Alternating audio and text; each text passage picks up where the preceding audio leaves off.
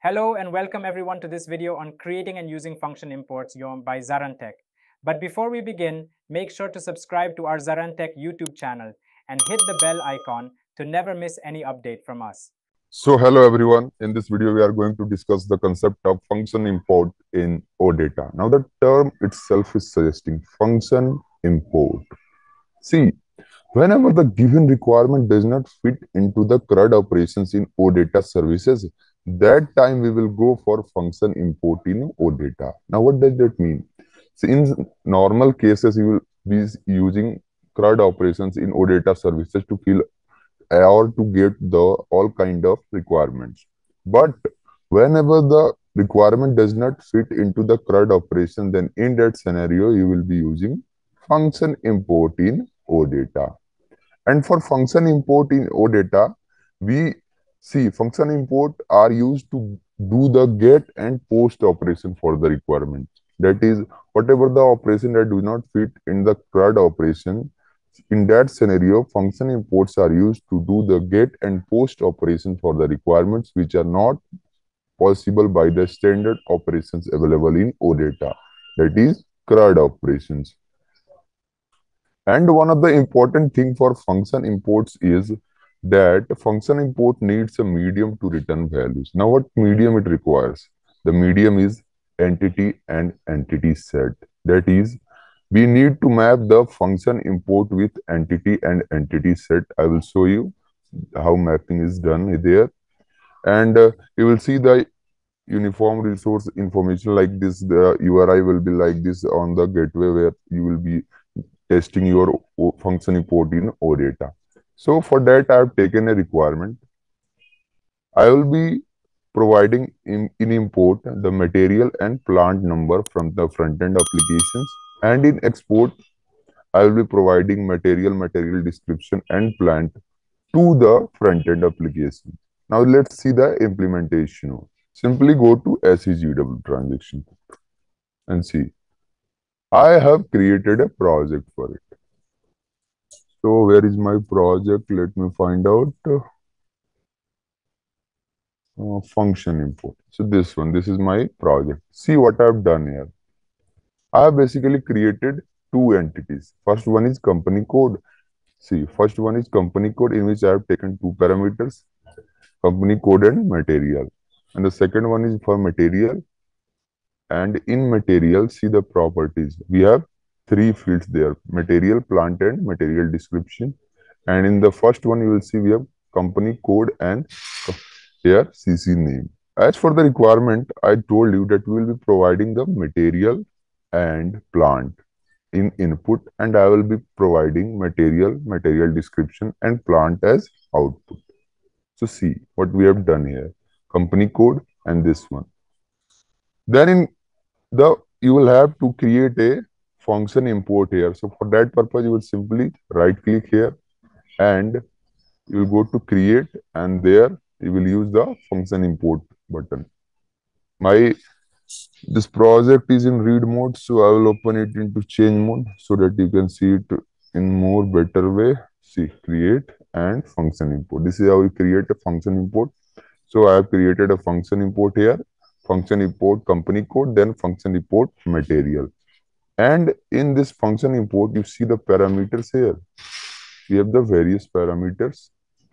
The parameter first one is of type string, and its above field I have taken is BUKRS.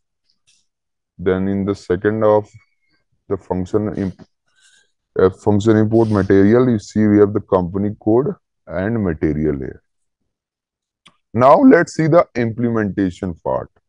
For the implementation, you simply click on the generate button to generate the runtime artifacts here, and you will go to the DPC extension class and see what you will do here. In the DPC extension class,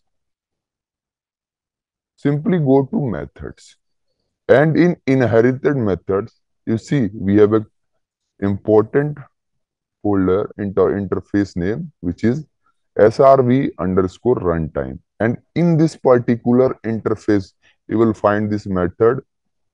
Let me show to you. Yeah, execute underscore action. So I've already redefined it.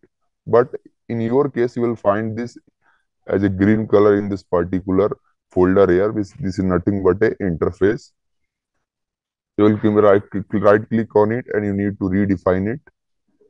Now see what I have done here. So for the entity that I have created, I will simply create an internal table for that particular entity.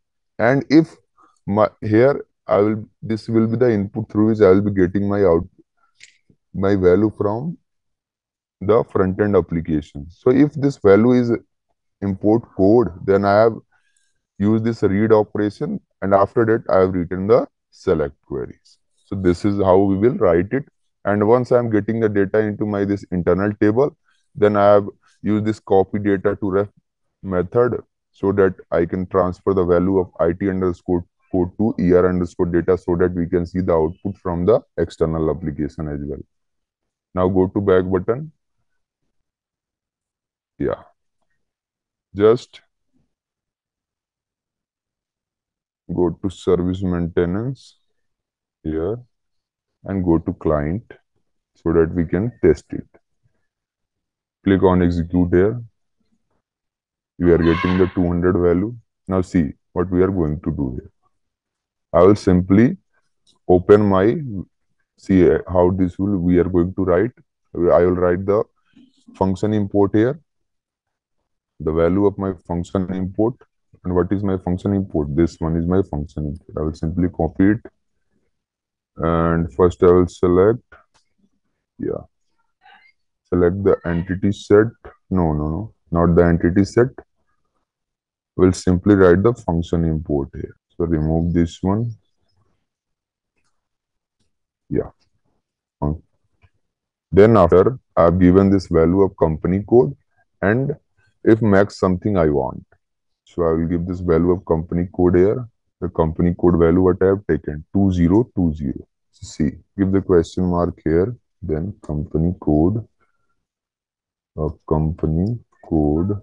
equals to 2020 and max.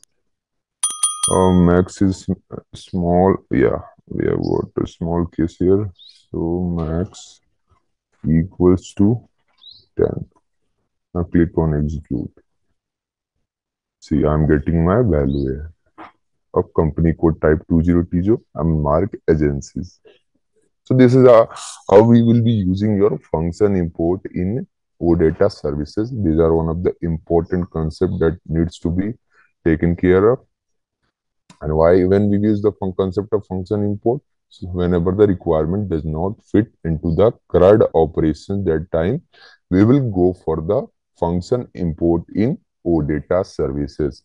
And function imports are used to do the get and post operation for the requirements which are not possible by the standard operations available in OData.